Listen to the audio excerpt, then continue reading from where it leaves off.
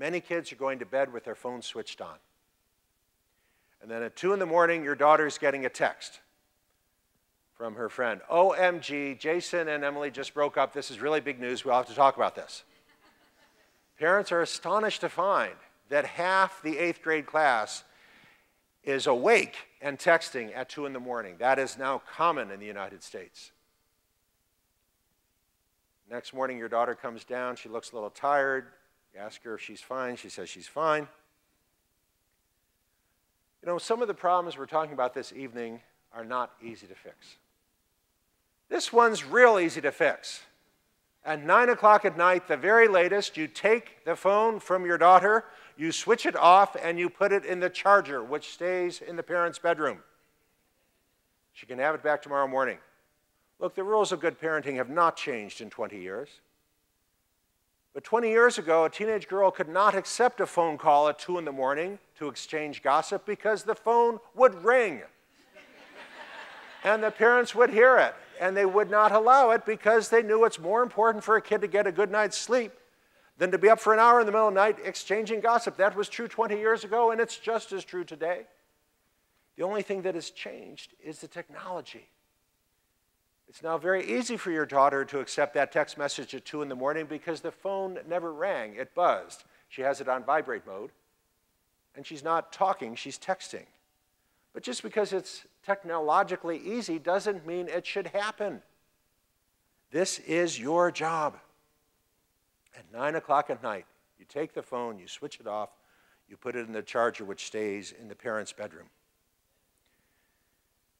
Now, when you get home this evening and you announce to your daughter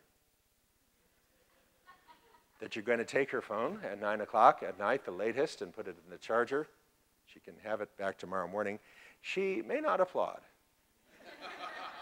She may protest. She may say, but I use it as my alarm clock. Let her know they still make actual alarm clocks. You go to the store and buy one, they're not expensive. And now she really gets upset. She says, but what if there's an emergency? Remind her you still have a landline, a house phone in the parent's bedroom. And if there's a true emergency, her friend is welcome to call the house phone, and you, the parent, will pick up. And you, the parent, will decide whether this emergency warrants waking her up at 2 in the morning. It probably doesn't. It can probably wait. This has to be your job. It is not reasonable to put this burden on your teenage daughter. What is your daughter supposed to say tomorrow in school when her friend says, hey, I texted you last night at midnight. How come you didn't answer? Is she supposed to say, well, researchers have found that sleep deprivation in adolescence is a major risk factor for the development of anxiety? That's ridiculous. You have to allow her to say, hey, my evil parents take my phone every night. Won't let it have it back till the next morning. This is your job. No devices in the bedroom. No phones in the bedroom. No video game consoles in the bedroom. That's not just my opinion. Those are the official guidelines of the American Academy of Pediatrics. The link to the full text of the AP guidelines are in your handout. And they specify no unsupervised use of the internet. In your handout, you'll find links to 2 studies of actual sexting, in which researchers interviewed American teens who are taking obscene photos of themselves and sending them to other teens, their friends. And they interviewed every boy and every girl and asked them, why are you doing this? The most common answer you get from the boy, most common reason the 15-year-old boy gives for doing this, is that he really enjoys doing it. It is common to find a 15-year-old boy who really enjoys taking a photo of his own erect penis and sending it to a 14-year-old girl. And he's absolutely certain that the 14-year-old girl will be excited and aroused to receive the photo. He doesn't know that many 14-year-old girls will be disgusted and repulsed to have this photo on their phone. He doesn't know that. He's 15 years old. He's got a long way to go. But then they ask the 14-year-old girl, why are you doing this? And the most common answer to the 14-year-old girl is, Most common answer she gives is, well, I wish I didn't have to. And the researcher says, what do you mean you wish you didn't have to? You don't have to. No one's holding a gun and making you do this. And the 14-year-old girl says, yeah, but in my school, it's just what you do. If you're one of the cool kids, it's kind of like part of your job description. Look, this is a very powerful device. With this device, I can take a photo, and once that photo is sent, I have no control over what happens to it. That's a very grown-up functionality. To put such a device in the hands of a child is like putting a child behind the wheel of a sports car with no driver ed. If you're going to do that, then you, the parent, are responsible for every photo they take. So I wrote an op-ed for the Wall Street Journal. The link is in your handout. And I'm very specific in my recommendations based on the research. At what age is it appropriate for a child to possess a smartphone, meaning a phone that can take a photo and send a photo? Certainly no child under 13 should possess such a phone, and most 13-year-olds are not ready for it. And if you're going to give your child a smartphone, you must install on that phone an app like NetNanny Mobile, My Mobile Watchdog, and explain to your kid, I will see every photo you take. And if I see anything inappropriate, you lose the device indefinitely. Or just don't give your child a phone. And parents will say, oh, come on, that's totally ridiculous. Parents will say, that's unrealistic. Look, they'll say, my daughter's doing all these activities, computer coding and soccer practice. What if her ride doesn't show up? There aren't any payphones out there anymore. I don't want her going up to a stranger asking to borrow their phone. Okay, I get that. I'm the father of a daughter. That's not an argument for a smartphone. That's an argument for a dumb phone. By a dumb phone, I mean what is known in the industry as a basic phone, a phone that can make a phone call and receive a phone call. There are many models available. You don't know about them because they're not marketed to you. They're marketed to the elderly. My father-in-law is 82.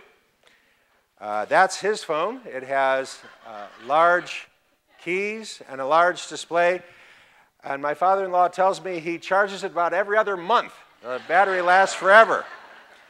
And it works everywhere. It doesn't need 3G or 4G. It works everywhere. This takes care of the concern about safety. If your daughter's ride doesn't show up, she's got one of these. You can give her one of these. If you're going to give her a smartphone, you must install on an app that I mentioned on the phone and explain to your daughter, I will see every photo you take. And some parents are reluctant to follow that advice. And a mother said to me, look, I don't want to violate my daughter's privacy. I respect my daughter's privacy. If she doesn't want me to see her photos, I am fine with that. I don't want to see her photos if she doesn't want me to see them. And I said to that mom, look, the most important thing you must teach your daughter or your son about sharing photos electronically is that there is no such thing as privacy to any photo that you share electronically with a phone or online. And that job has gotten easier. Explaining that to parents has gotten easier since I discovered the 3 magic words. The 3 magic words are General David Petraeus.